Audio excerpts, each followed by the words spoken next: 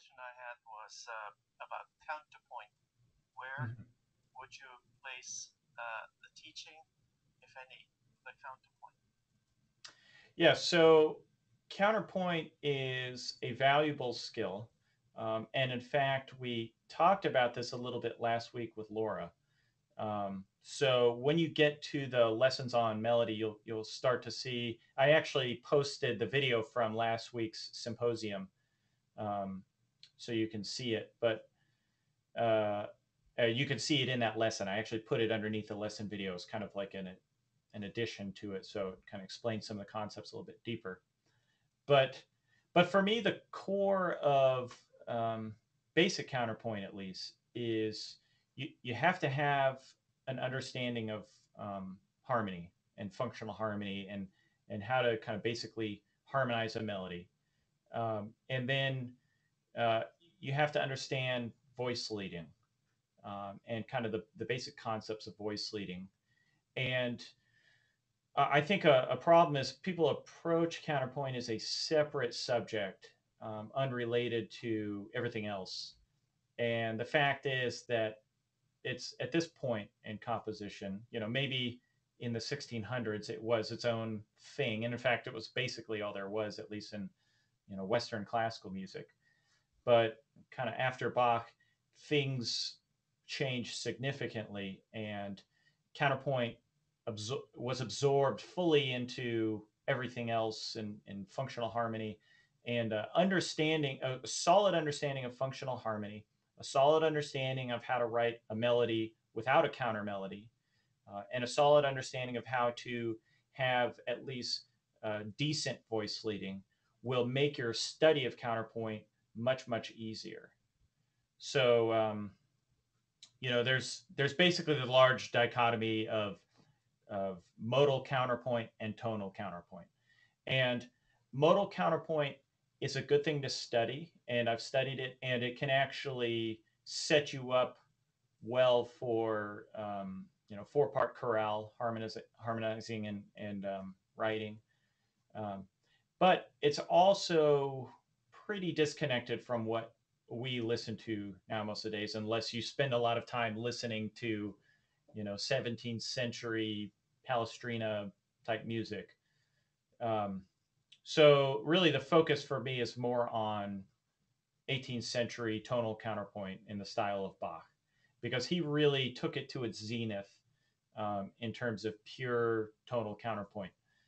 Um, I'm not sure if you've seen the emails on counterpoint, but one of the things I put out earlier was it's relatively simple to write a counter melody, um, and that's what I think a lot of people are really looking for. I mean, you've got a couple main things that are being counterpointed, right? So you've got your primary melody, um, and then against that, you generally have the bass line, and these kind of form your core of what you're listening to counterpoint wise in any piece.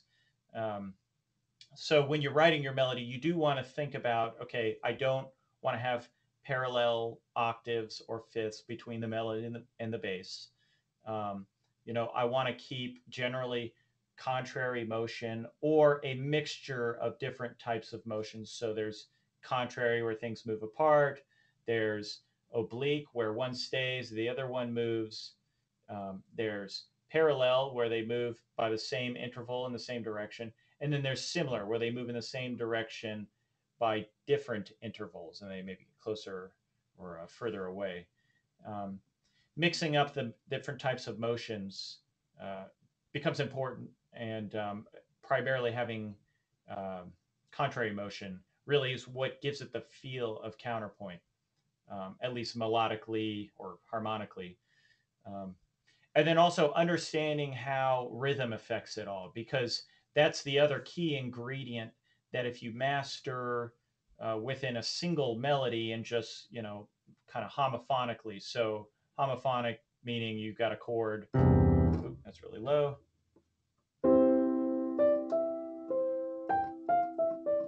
Where the harmony is effectively sustained. I mean, you could do this kind of thing, but it's kind of a sustained simple chord over or under a melody. Um, if you understand how rhythm affects things within a single line, then you can start to put those concepts together with the bass line or with a counter melody. Um, and you don't have to be intimidated by the concept of counterpoint because it's got all this lore around it. I mean, effectively, you're writing a melody that goes with it, you know. So if we have something simple, in fact, I'm going to do a screen sharing here. See if we can do something. And I'm going to mute this piano. I'll pull up Sibelius so we have some notation.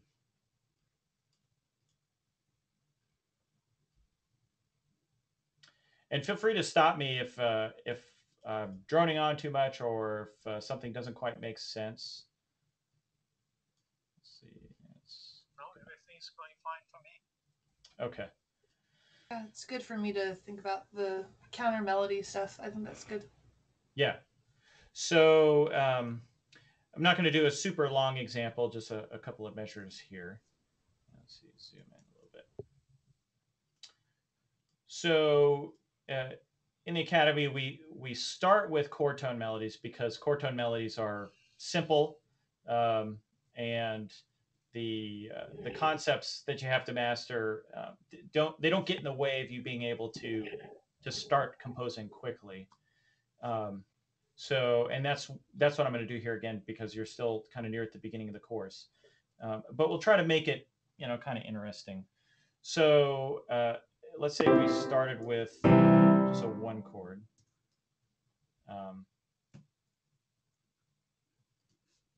And then do something like that. 1, 5.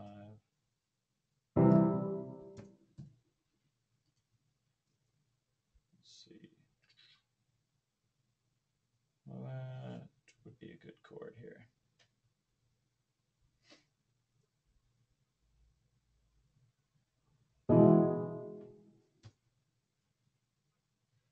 I think this may be similar to the progression we did last week, so I don't want to get too close to that.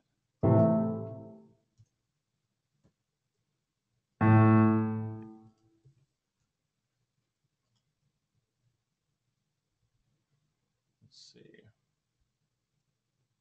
Nah, it's kind of boring. Okay, so I'll throw some Roman numerals in here. So I got 1. I got 5, 6. 1. Now this is a 5 of 6.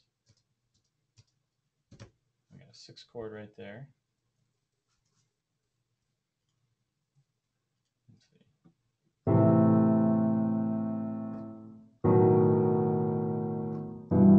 I would do something like that.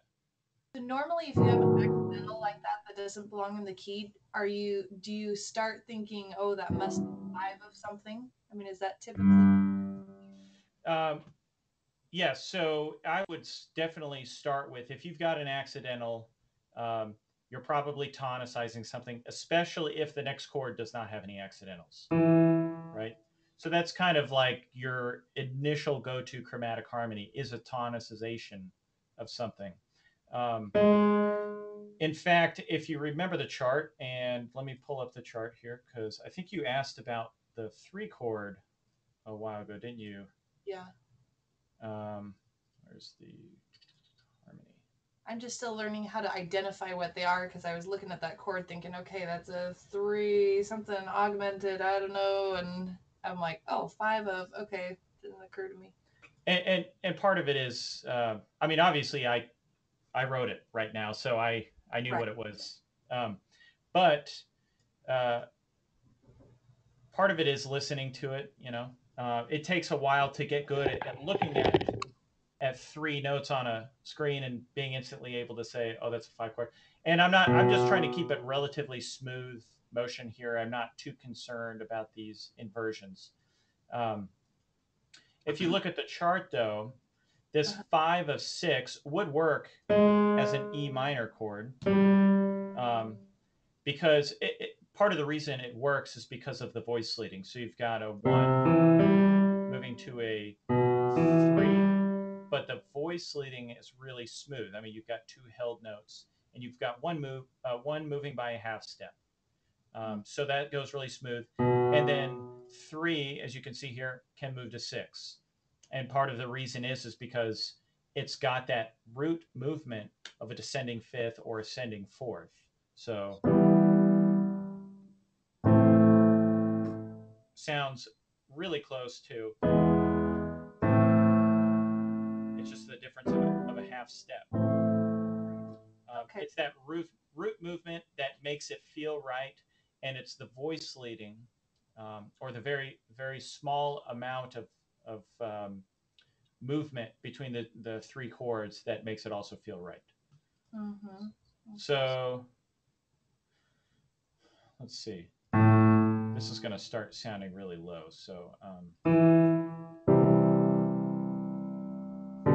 that is way too slow for me. Sorry.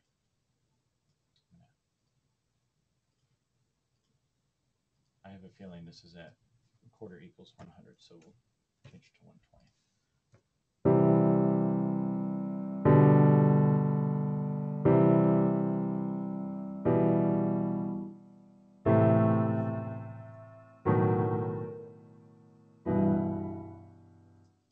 So I think that's kind of a nice little theme. It almost feels like these are really, this really feels like one real measure. And it's something I don't go into in the course too much. The basic idea, the way I explain it is, a basic idea is a 2-measure idea that generally prolongs tonic. And it's used to start off themes. But there's this concept of a real measure versus a notated measure. And a lot of times you may have a basic idea that's 4 measures. In reality, it feels more like 2 real measures, and it's just written in a way that makes it a little bit longer. So a good example of this is Beethoven's 5th. Da, da, da, da, da, da, da, da, da, da, da, right? When you look at the score, that's 4 measures, but that feels like a basic idea. I mean, if you continue at the thing, it repeats itself, and then it goes into a continuation. Da da da da da da da da da da da da da, right? That whole thing is like 16 measures, but it's not. I wouldn't consider it a compound theme that's a 16 measure theme. I would just consider it a normal sentence that has a 2 measures equals 1 real measure. So I hope that's not too confusing for people. So is this next one a 5 of 3? Yes, that's a 5. This would be a 5-4-2. Right. Inversion. Let's see. So 5-4-2 of 3. Then a 3 chord. And I just repeat the 3 chords. So that kind of feels like this is, this feels kind of like an idea. This feels kind of like an idea here. So let's listen to it one more time just so you get it in your ears. It still feels too slow. Does that feel too slow for everybody? Is it just me?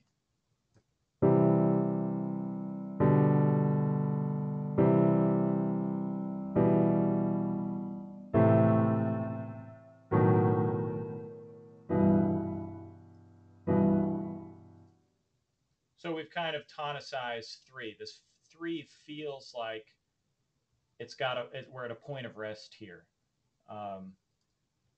So I kind of like it. Yeah. So now the concept is that we want to have a simple way of composing a melody, and that's why I like chord tones, is because it gives you an easy starting point. Now, I'm not saying that great composers have started with chord tone melodies over a chord progression. What happens is you do this so much that you internalize the concepts. But the concept of outlining your harmony with your melody generally makes a better melody. So that's why I believe it's a good way to start. So we can just do something, just whatever. Would you say now when you're composing, you almost always start with the harmony and then add the melody? Or do you sometimes come up with the melody first still? I know I've asked that before, but I can't remember what you've said about it. I would say it's a mix. I mean, sometimes I start with a chord progression. Sometimes I'm just playing around and I'm like, oh, that's nice. What can I do over that? Other times it could be, and I figure out what could I do under that. I can't remember what I did.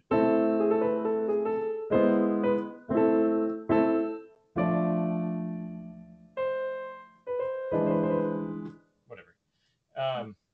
It's a mix of both, and it's valuable practicing both ways. So, right, and that's kind of something you do a little bit later is you practice just writing scale line based melodies and mixing up scales and chords. But it's something I do recommend trying both ways, seeing what works for you. Okay. The I've been reading recently this book on um, Partimenti, and Partimenti, this Italian form of teaching composition. Basically, they're like little roadmaps, but they're pretty in-depth roadmaps. But what effectively they did is they took, these kind of these relatively short segments, and the students would have to memorize them and be able to play on them in all keys and be able to improvise on them in all keys. And then by memorizing these things, they built up this storehouse of what the author calls schema or schemata, of relatively short, simple ideas that can be mixed together and manipulated to create much, much longer pieces. Especially once you start to throw in modulation and more extreme forms of counterpoint, fugue, and things like that.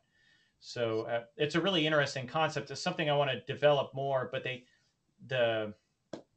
was mostly transmitted orally, so the tradition was lost, and that's the problem. Is that once things got into the Romantic era, where it probably really would have gotten pretty cool, with interesting harmonies and things like that, the schools where it was taught in Italy really died out, and it was lost to history until some musicologists in the last 15 years or so have really dug it up. Wow. Um, the most famous one is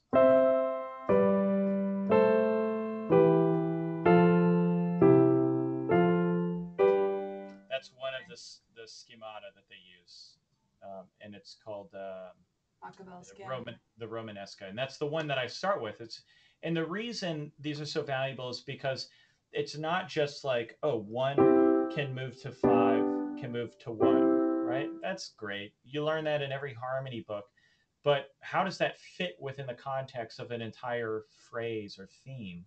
And in this kind of thing, you learn it's like, oh, one can move to five, but then it continues on. That's why I think those are valuable. And then at a certain point, I mean, you could have a simple theme,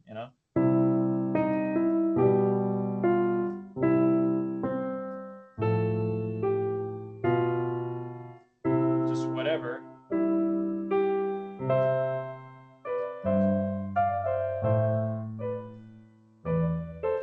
And you start to move into it.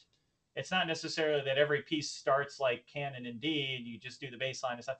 It's you can insert them all over the place, and you can modulate to a new key and you can throw it in there. So memorizing those kind of progressions is very useful. But we'll get back to what we're doing here. So where did I write? Okay, so we got that. Let's just do that.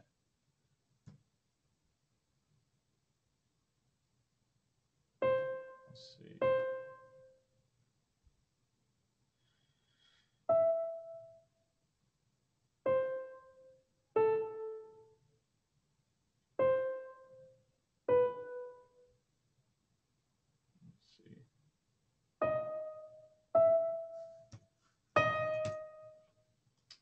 So I'm not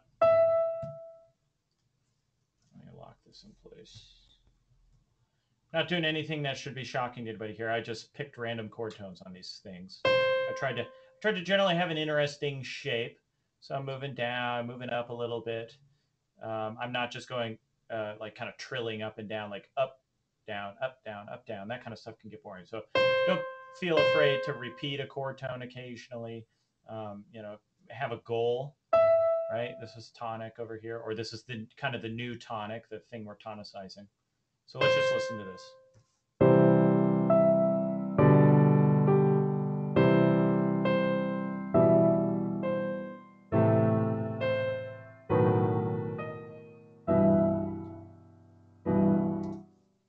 And then just make that feel a little.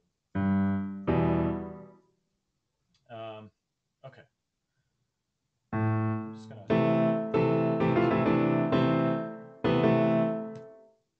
Where is it?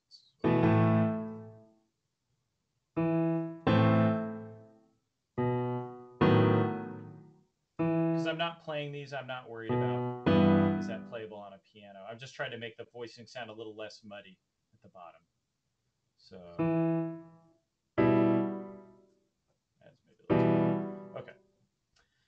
So at this point now, I would look at how can I make the melody just a little bit more interesting. And I'm going to save this just in case so I don't lose it.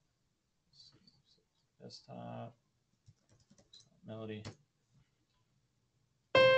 And the simple concept is, you know, connecting it with non-chord tones. Oops. So we'll turn that into a dotted note. Obviously, if you are throwing in another note here, you got to shorten the lengths of something or delete something. So 1, 2. How do we do this?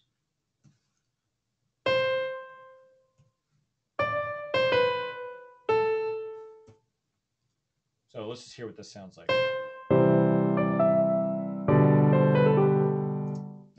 Not the greatest thing I've ever written, but it'll do for now. I'll probably change it a little bit later because, you know, I almost kind of like it better just like this, a little bit simpler.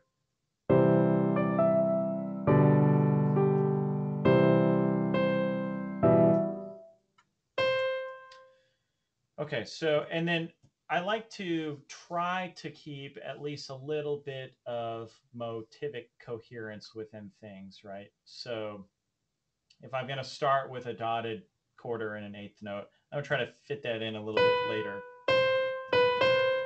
but still have a little bit of variation within things.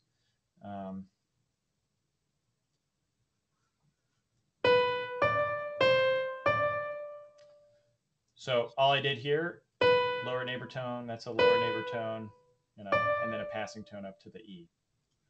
So, but overall, I mean, there's coherence between these two ideas.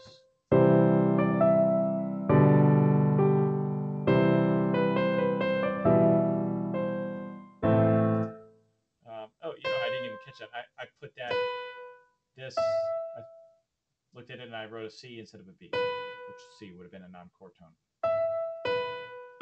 But then we move on to the A here. And this kind of feels like it's a new idea, so it doesn't necessarily have to keep the same motivic ideas. We can do whatever we want. Why don't we do something like that?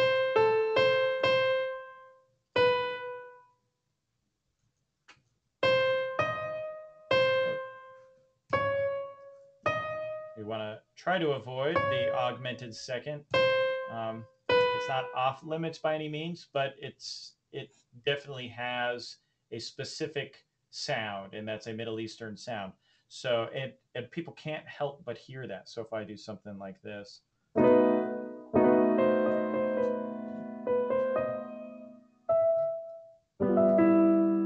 it doesn't sound like Western classical music. It sounds like specifically you're trying to bring up the idea of, you know, Middle Eastern music. So if you're trying to sound like Bach, you're not going to see it. You're not going to see it like that, at least. So.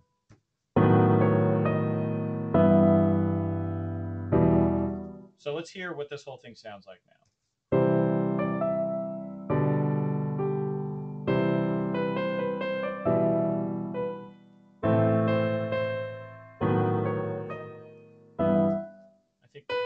probably this will work like this better.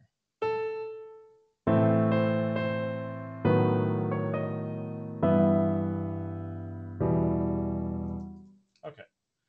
So is there any questions up to this point now on how I wrote that melody or what's going on here? So will you explain so the C sharp is it's a melodic minor in E minor. So this is when you tonicize a chord, you are using the scale of the chord that's being tonicized, right? Right. So if we look at an E minor scale,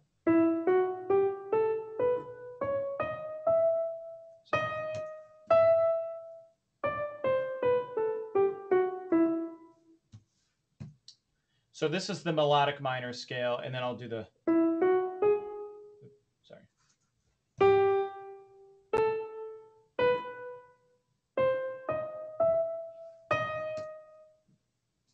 And that's the harmonic minor scale, right? So and this is a point of confusion for a lot of people. The harmonic minor scale is the harmony minor scale. So think of it like this. If you're going to create chords, you're going to be using the harmonic minor scale. Harmonic minor has a lowered sixth and a raised seventh.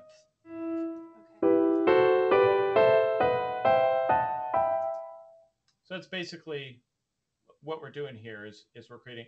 The one exception is you don't augment. Augmented chords are not very common in, traditional tonal, Baroque, early classical music. Obviously, augmented chords are used, but you don't consider it a primary member of the minor scale. You consider it as a chromatic alteration on something. So you don't see in E minor a G augmented triad. It's always G major. So the 3 is a major chord. It's not an augmented chord, even though we have a D sharp. Interesting. Now, when we're talking about the melodic minor scale, we have, this causes a lot of confusion too, and I don't think I explained it as well as I could. I may redo this section in the course, but basically you've got the ascending and descending. Now, as a general rule, what you want to do is not have the scale conflict with the harmony, right? So in this case, we have a B dominant 7 chord, right? If I were to use a D natural, which is part of the descending scale, that's obviously, it sounds cool to our ears because that's a sharp 9, and it's very common now because of jazz. But to classical ears, that's just a straight up no note. Versus this, right? The D sharp and the C sharp do not conflict with that B7. So over a 5 chord, you're almost guaranteed to be using the ascending melodic minor scale. So you have a raised 6th and a raised 7th. However, if you were to, say, do a 4 chord, right? So we got, now we're on a 4 chord. That's the descending melodic minor scale, and it's because there's a C in the chord. And we don't want to conflict with that. If I were to play the ascending version,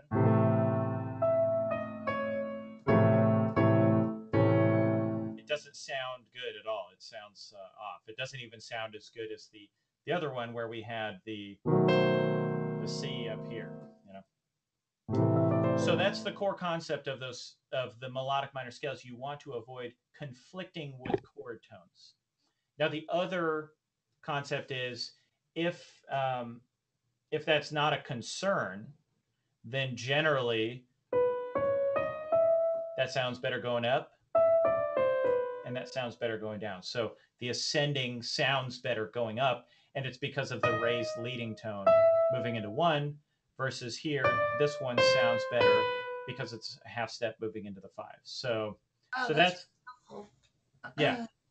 And this is something where it is confusing for a lot of people, and it's good to clear it up. So Yeah, that's cool. That's cool to hear the theory behind it, because that I always wondered about that because it seemed like there was more to it. I'm like, so if you're going up, you just use sharps, and if you're going down, you just use. I don't know. So that actually just really fits together, so I'll remember it. yeah, and I'll try to clear that up in I can't remember which lesson. I think it's an early lesson that I teach that on. But the problem is if people aren't ready for it, Well, it right, can just get overwhelming with the amount of information in it. Um, right, absolutely. so, but it could be good to just post this example here from the symposium underneath, so that way, if they're a little confused, you can watch the video. So, Well, and I've had piano lessons for years where we did melodic minor, and I never got it. and nobody ever explains why am I doing this? Right. Yeah, It seemed like when I was a kid, yeah. That's funny. Yeah, I was horrible at memorizing scales on trumpet. I'd show up every week and I'd basically be in the same place I was the week before. My trumpet teacher would just be disgusted with me, but Oh yeah, that's the way it is. I didn't want to do it. yeah. Well, I was terrible. My piano teacher used to quiz me on what key I was in, and she couldn't hear very well. So if I said E, it was close enough because I could get like what 5 out of the 7 right of Yeah. which letter we were in, and so I never did learn them very well. Yeah. Mm. Okay, so we've got now, I think, a pretty decent melody. We'll listen one more time.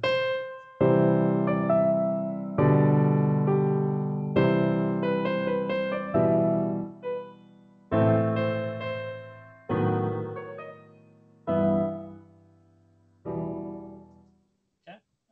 I'm actually pretty happy with that. I think it works out. What I'm going to do is I'm going to add an additional staff here. Add a treble staff. Oh no, that's a voice. It's actually in others.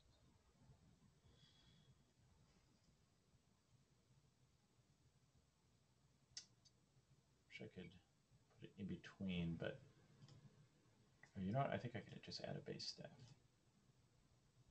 and then delete that other one.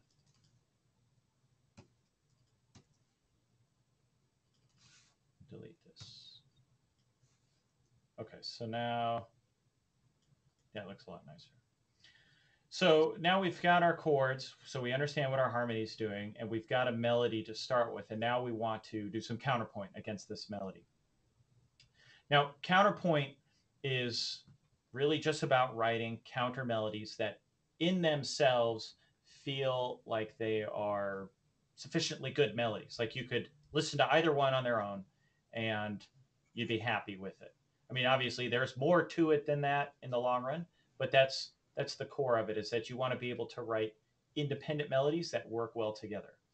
And there's, in particular, there's what are called consonant intervals and dissonant intervals. And you want to stick with consonant intervals, and you want to stick with the imperfect consonant intervals the most. So sixths, thirds, tenths, and so on. You can still use octaves, perfect fourths, and perfect fifths. However, you want to be careful of those because they do not outline the harmony very clearly. And we'll just start real simple here, and I'll show you kind of how this stuff works. So if we've got a C here, if we were to start with, that's really low. If we were to start with another C, and I just play this, they just sound like the same note, right? They're the same note. They don't sound like there's anything outlining any kind of specific harmony. This could be C minor, as far as we know. We don't know at this point. This could be F major, right? All those work, and it's because the perfect harmonies are not very clear on what the underlying harmony is. If all of a sudden I change this to an E, that's a different story, right? you have a much clearer idea of what this harmony is. I mean, it's still a little ambiguous, I guess, because it could be an A minor, right? But I think that human ear tends to gravitate towards kind of the major a little bit more, just through repetition. I think there's more major stuff out there. Unless you specifically throw in something that says this is going to be an A minor, you're going to probably hear that as C major from the beginning. So the other concept is that we want to generally have contrary motion, right? So if we stick with just these two rules, we're going to try to do sixths and thirds, and a third is the same thing as a tenth. So I'm going to do a C here. Very basic. Right? Not breaking the bank here. We've got, this is a third. We're over a G major, right? So a B is going to work just fine here. And in fact, I could keep the B because up here we go D, G. So let's hear what this sounds like.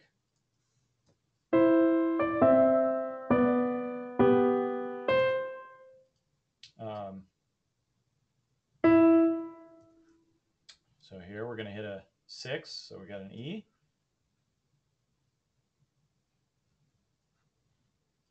Let's keep it as a 6. And then why don't we hit a G up here? So we're trying to keep contrary motion. This one moved up, so we move down. This one moves down, so we move up. And that's, once again, I missed it. Now here we've got a fourth, right? Not ideal, but we'll see what it sounds like. Ideal would actually be hitting something like that. But now we're starting to have quite a bit of similar motion here, which I want to avoid. Now, you can, and let me show you this over here, you can easily move in inversions, right? It always works.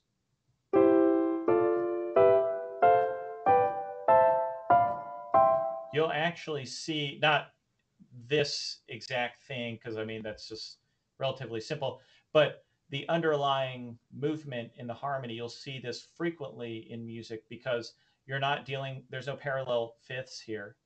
You can have parallel fourths. That's not allowed. You know, it is allowed, I should say. You've got parallel 6 here and parallel thirds here, but it does get monotonous. So you don't see it extended forever, but you'll see a lot of parallel, first inversion chords. So what that translates to up here is that you can move in parallel motion as long as it's sixths or thirds. It's going to sound fine. So I guess let's just see what this sounds like now.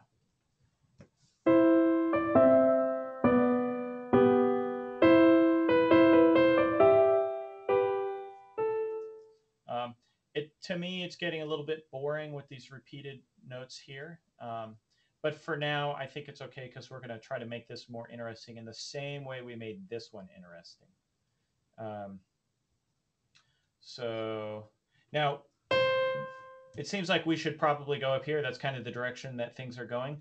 But we generally want to avoid voice crossing. So now the C is actually right here. It's above the A.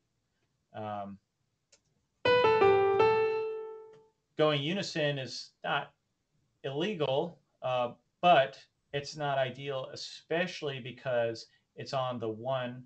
Oh, you know what? I'm going to change this back to that because I think it sounds a little bit better. Just notice that.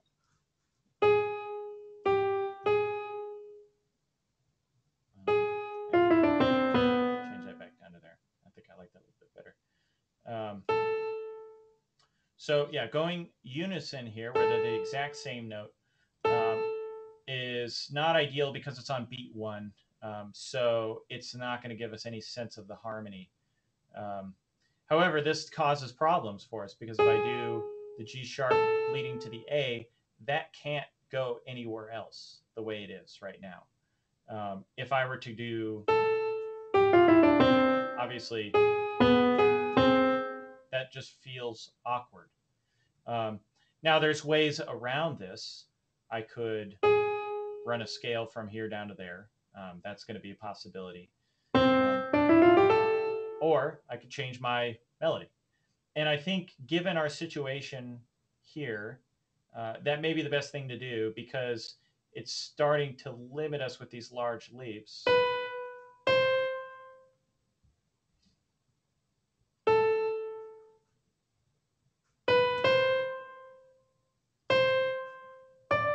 see.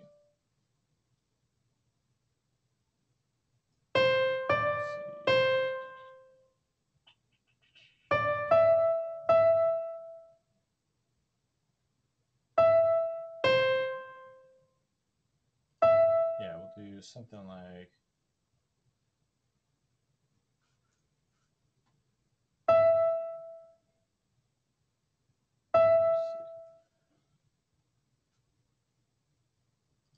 Let's do this. We'll keep that motive going.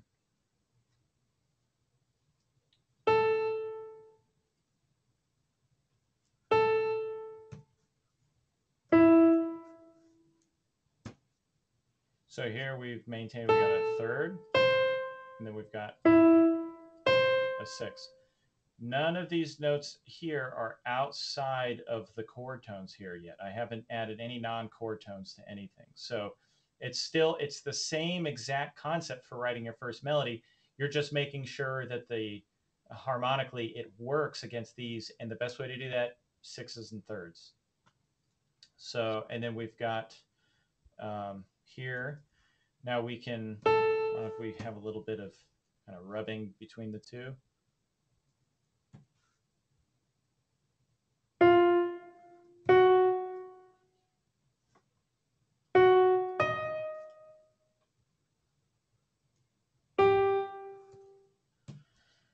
Okay, so we've got something, I think that'll work here. Let's listen to it.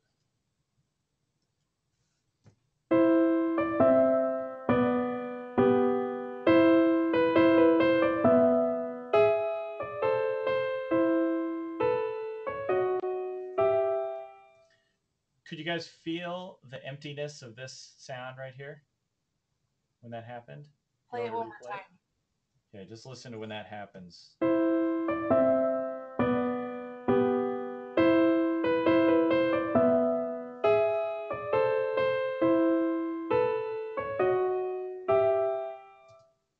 Did you feel it?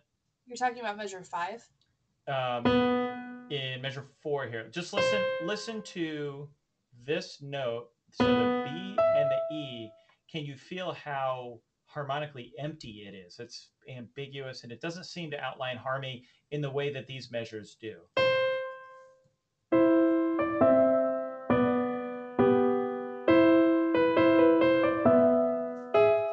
you kind of feel that? Yeah. I mean, it's just a sound that you want to get in your mind. When if you're listening, you're not going to hear something like this in Bach, which is why it's generally not done. So we'll do something like that. But the only reason I did that is because I was getting kind of tired of these repeated notes here.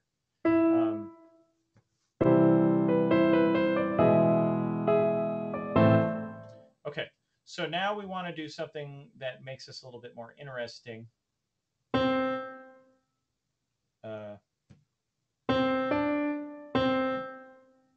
It's not going.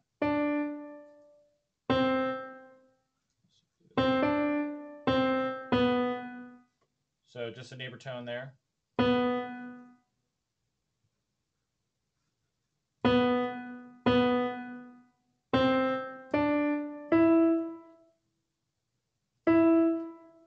Notice, though, what I'm generally doing here is that if this is moving, this is resting. If this is resting, this is moving.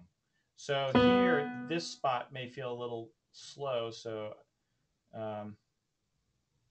but because of the repeated notes over here, I'm just going to leave it for now. We'll see what that sounds like.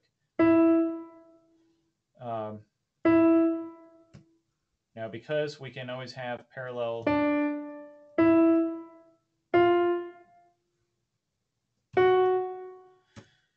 Now, obviously, F sharp is not a part of C major, and we haven't tonicized, but we're going to see what this sounds like because frequently I have seen in Bach is kind of like a foreshadowing of the tonicization that's going to happen. So, in fact, let's just listen to what this sounds like.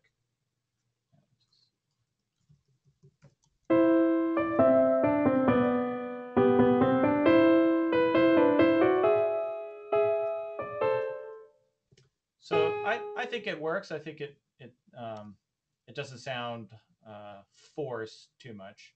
Um, let's see. Now we've got a resting note right here. So let's see. I don't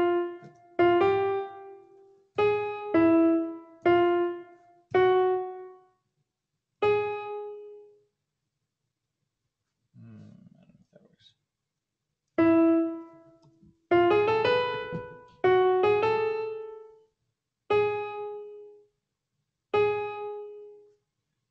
I'm not too happy about the repeated note. You're not going to see that too often.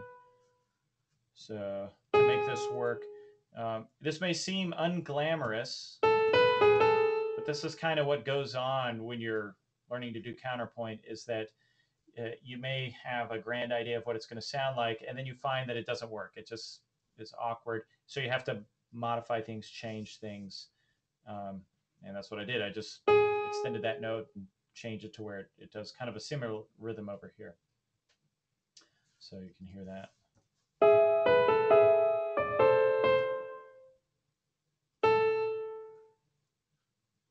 Let's see.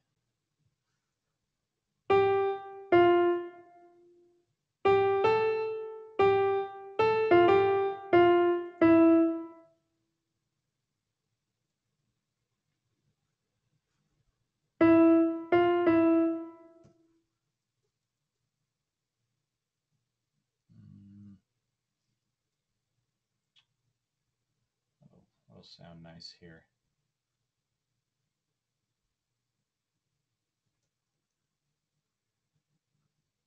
Let's do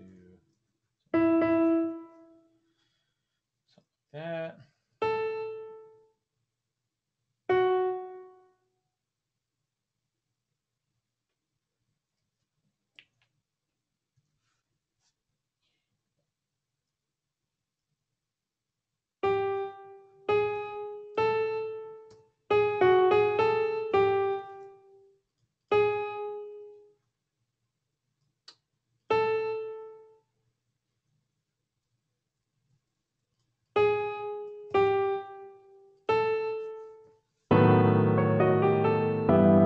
Okay, I think this works. So let's listen to what this sounds like.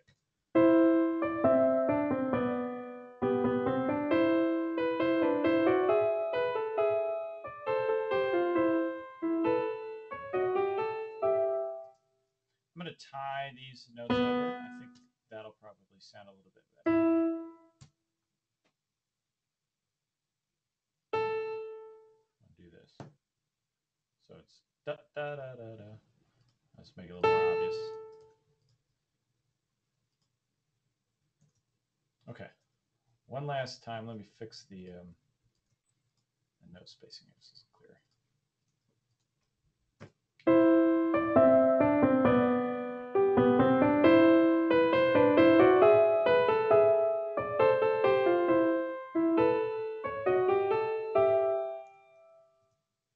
Now, technically, I think this kind of works because overall, this A feels like we just resolved to the G there.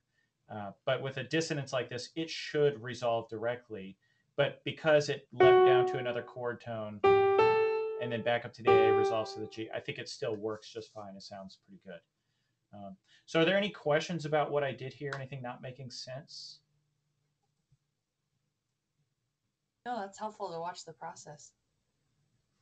Yeah, I mean, part of it is really just playing around with it until it works, and and trying to stick to those core things like keeping thirds, keeping sixths, keeping the rhythm similar but opposite from the rhythm of the main melody. So, if you got resting in the main melody, you've got movement in the counter melody and vice versa. And it's those two things together that make it feel like proper counterpoint. And and this pays off big time in orchestration. So, and let's just do this. Let's just see what this sounds like, and you'll kind of get an idea of why I'm teaching things in the order that I'm teaching and why I haven't really introduced orchestration to anybody yet. Because if you can master writing a chord tone melody, and you can master functional harmony, and then you can master adding in non-chord tones and writing melodies based off of scales, and then you can master writing simple counter melodies and voice leading, you're set up so much better for proper orchestration. So I'm going to add some instruments here. Let's just add strings. We're going to add flute. Or if we add clarinet.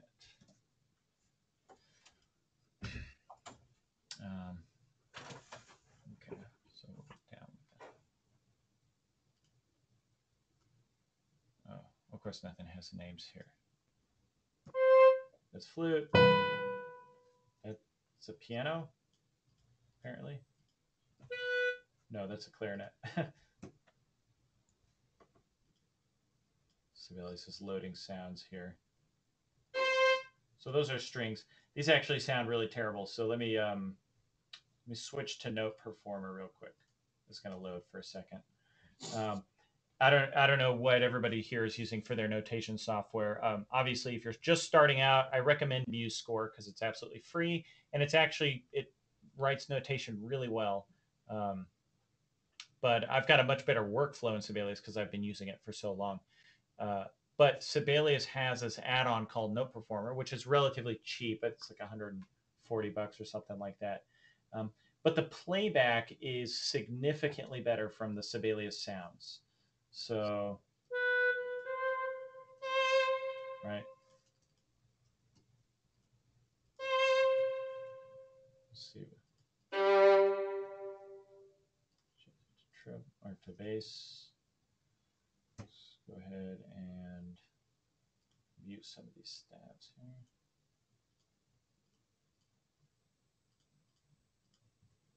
And then we're just going to take our melodies, put that in the flute. There's too many measures here. Let me delete these. They're kind of starting to annoy me.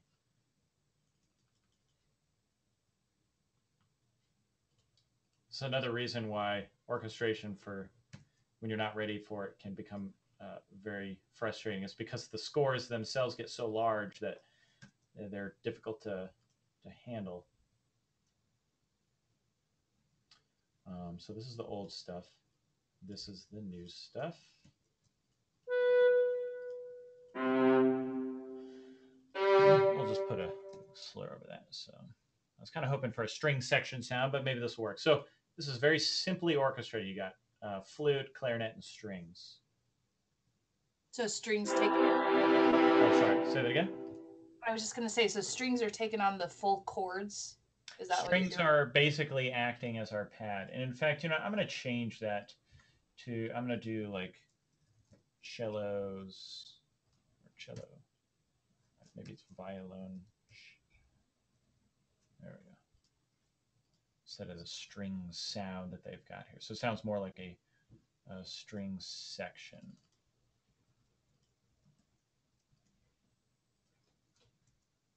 Nope, don't want to do that. I'm going to delete this right here.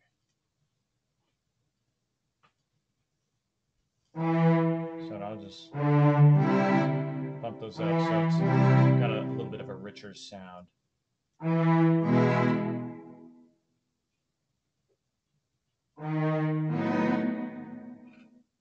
I think that sounds a little bit better. I'm also going to add just a little bit of dynamics so that the melodies stick out. Let's see. A little bit better than the strings. I don't want it to be overpowered.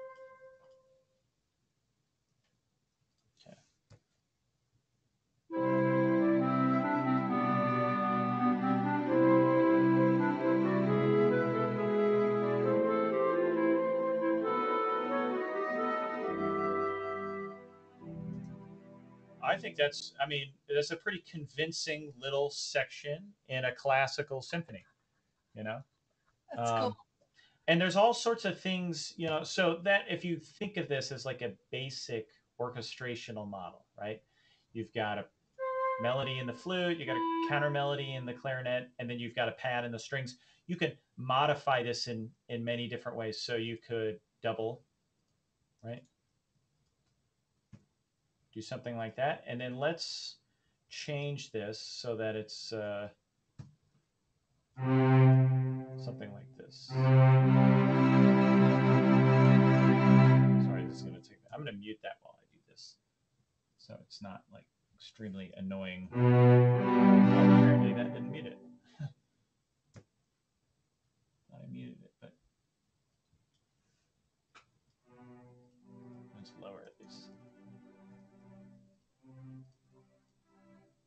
You know what? I think quarter notes will work better because it's kind of a slower kind of melody.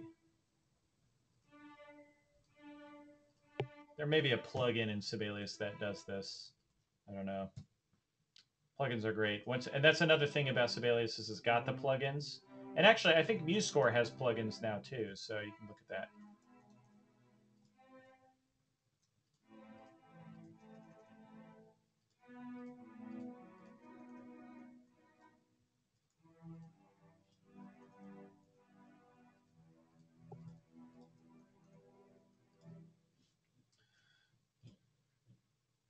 So let's get some staccatos on there, make it sound nice. Let's unmute. So this is effectively variation, orchestrational variation number 1 on what we had. I'm also going to change this to landscape so it fits a little bit better.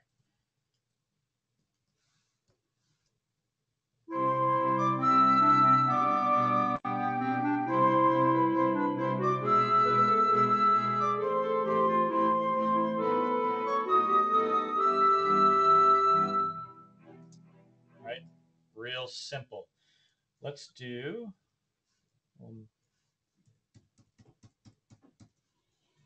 something like this. We're going to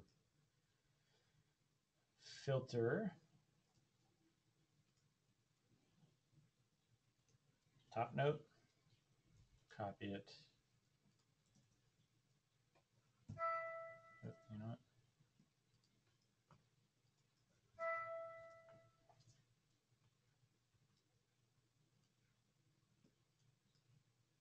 I should have made these all the same number of voices, but it's not a big deal. So we're going to filter the second note. I'm just going to paste it here real quick, and then I'm actually going to put that in the flute. These are some of my workflows, so you're getting to see how I pull things off really fast in Sibelius. Do that. Actually, I should, and then you can swap voices here, so you can do this. Where's the swap voice 1, 2? There we go. Bam. So now we've got those. And then we're going to grab the third note.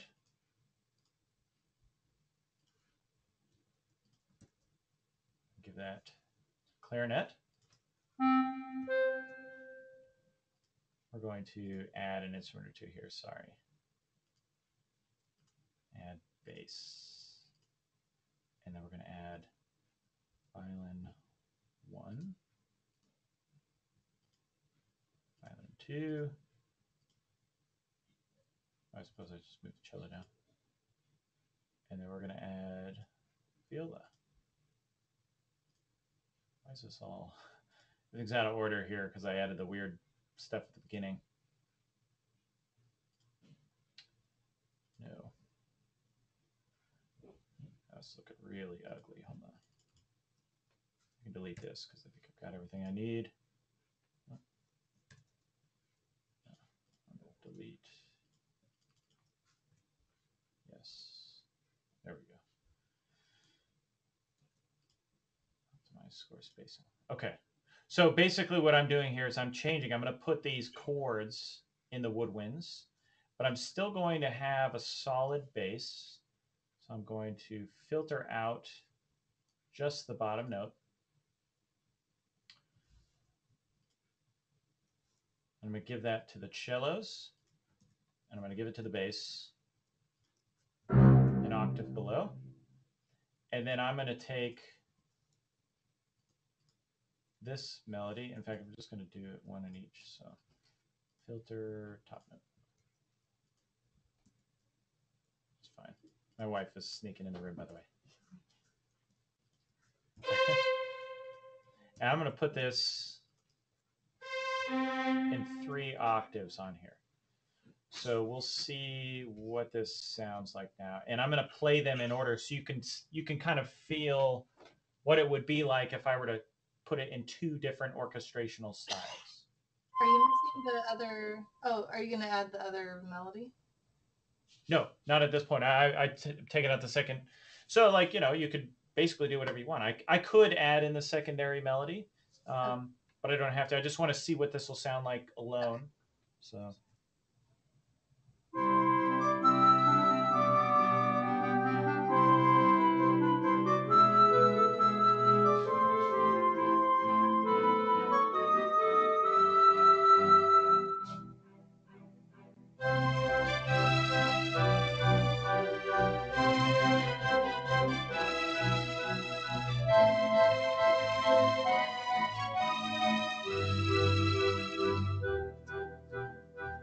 I mean, it's for a very rough orchestration. I mean, I'm not giving a ton of attention to things at this point. I'm just kind of mapping out large sections with an idea of what the orchestration should be. I mean, all this is really, if you take this slice right here, you can map it out the rest of the way. But that's why these techniques are powerful. I mean, you saw how we started with just chords, and I mean, let's see how long this thing is. We've got 30 seconds of music right here, right? I think you could imagine writing a contrasting middle section and a recapitulation, changing up a few orchestrational styles here and there, and giving a little bit more attention. How do you transition from one model to the next? But in effect, it's not that hard to write a pretty simple piece for orchestra, extended over we could easily turn this into 2 minutes just doing the same thing we're doing. It just takes time. Yeah. Can you swap out, just so we can hear it, can you swap out one of the lines so you can add the second melody? Yeah. So why don't we, I think it's a bit heavy with the bass down here, and we'll take out this line here, and we'll add this. Oh, lost track. To this, and then why don't we give that to the clarinet as well so that it kind of doubles. I mean, you can see I'm just kind of having fun then. We'll start from here. Actually, we'll start from here.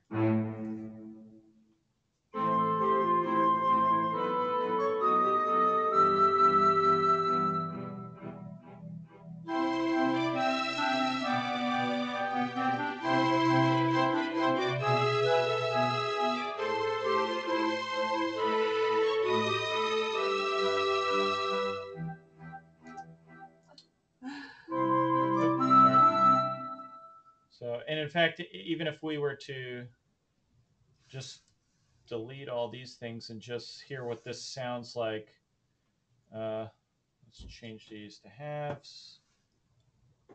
Let's hear what this sounds like.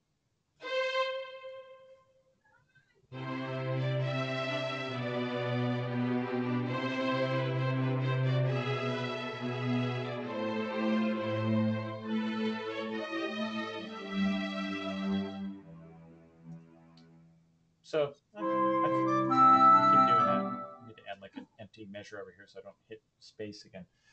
But I think you can kind of see that the concepts are easily translatable into different styles. It doesn't have to just be, I mean, we started with simple, piano music, and we, in about an hour, turned it into not quite a full orchestra, but I mean, you can see it really wouldn't be that hard. One of the things that I've been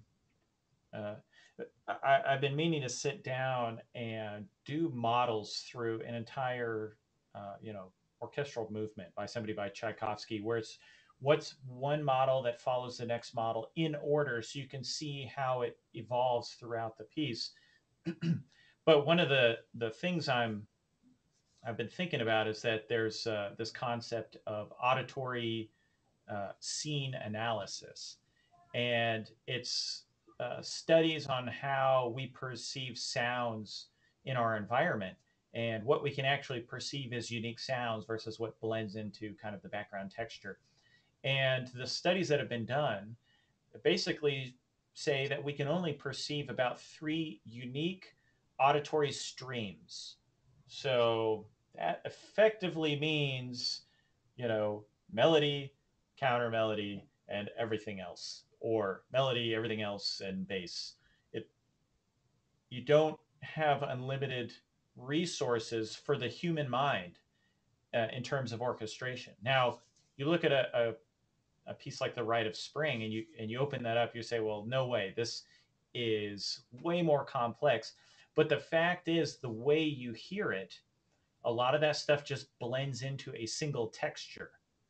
And it still comes down to, you hear this texture and you hear this texture and this texture, and 3 is about all you got. Maybe you got 4 if somebody's really highly trained.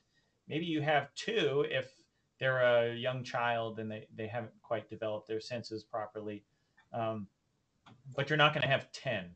You know, the good news is that kind of limits what you have to accomplish with orchestration. I mean, if you look at something like this, we've got 3 elements. By adding a doubling here, we didn't add a new element. It just changes the way that this element sounds. If I were to do something, let's see,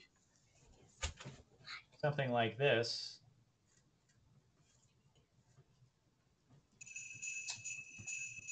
I know this is like ridiculous because it's Christmas time and it's super cliche, but it's not going to change what this, it's not adding a new element here in terms of it's a new auditory stream. It's just modifying this auditory stream, which is the quarter note chords. So let's listen to this like this. Okay,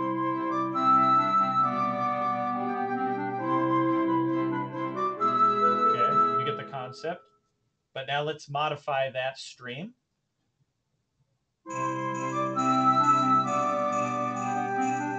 It just blends into that original quarter beat texture. But now it's Christmas time. It's that simple and that ridiculous. So that's an obvious example, but it could be something, like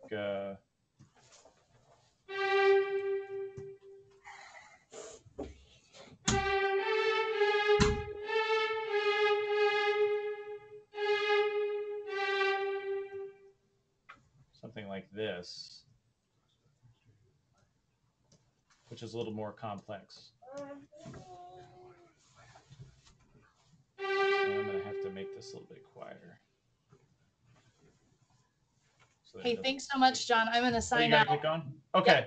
Yeah, okay, I'll just finish this thought, and it's been actually pretty long anyway. So. This has actually been really helpful. Thank you very much. Oh, you're welcome. So just to kind of finish up this thought, though, is you can still, I'm just modifying this stream, this idea here, this concept.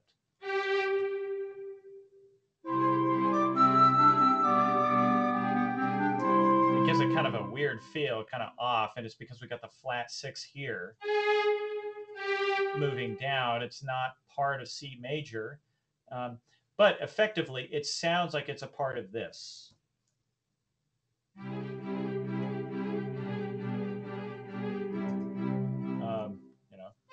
If I kind of extend it over here.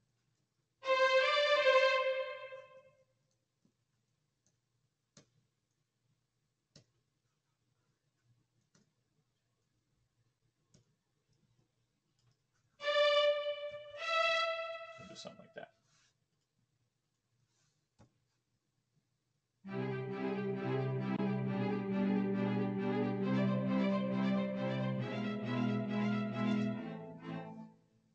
Okay. So I hope that kind of clarifies for you the counterpoint. I know it was kind of a long-winded explanation, but does that kind of help? No, it was a very instructive and quite impressive presentation. Thank you very much. Oh, you're very No, welcome. I enjoyed it very much, and it ties in very nicely with some of the things I was thinking about and doing. So uh, even though I'm just starting out, I think this has been really, really helpful. Good. So Yeah. thanks an awful lot. Oh, you're very welcome. And just remember, really pay attention to the stuff that I'm teaching in the course because it leads to being able to write something relatively easily like this. If you follow the concepts, you'll get onto this chart, and once you move onto this chart, you'll very easily understand how I wrote this chord progression, and Yeah. why it all works perfectly, and how the melody all works, and how this counterpoint works along. And like I said, I don't get an orchestration in Composition 101 or even 201, but the concepts translate very easily to orchestration. So I have yeah. one last question. Yeah. I asked my piano teacher about the difference between capital Roman letters and small case Roman letters, and she didn't know the difference. What difference are you making? Okay, so some people use only capital, some people use capital and lowercase. I like to use lowercase and capital because lowercase means minor, uppercase means Okay. major, and obviously these are sans serif fonts. Maybe I should change this to a serif font so it looks a little bit clearer. I like the upper and lowercase versions simply because there's more embedded information with less writing. So Yeah. I don't have to write a capital 6 with an M next to it or a minus, or I don't have to assume that somebody knows that a 6 normally is minor in a major key. This tells you very clearly what it is. Okay. So Very good. that's why I like the uppercase and lowercase system. But you'll find people and you'll find theory books that subscribe to different ways. So it's one of those things. A lot of times, theory is a lot of people arguing over something that ultimately just get past it. You're going to see somebody who uses all uppercase. You're going to see people who use uppercase and lowercase. You may see somebody who uses all lowercase or somebody that doesn't use Roman numerals at all and uses their own weird system. As long as you understand what they're doing, you can move past it and just get the information that's useful for you. So that's kind of how I view it. Okay. Yeah. Very good. So, Well, thanks an awful lot. And okay. Yeah. so are you going to have more of these sessions? Every Saturday. Yeah, we do this every Saturday. Yeah. Even So, during Christmas? No, I suppose. oh, well, okay, yeah. I mean, there are certain Saturdays that I probably will say, "Hey, sorry, yeah, Sure. sorry if you just Right. signed up yesterday. Maybe we'll postpone it till like Wednesday or something. I don't know. We'll see." And No occasionally I get sick too, and I don't like to come on here when I'm really sick. Okay. So, No problem. Okay. Terrific. Thanks a lot. yeah. See you around. Okay. Okay.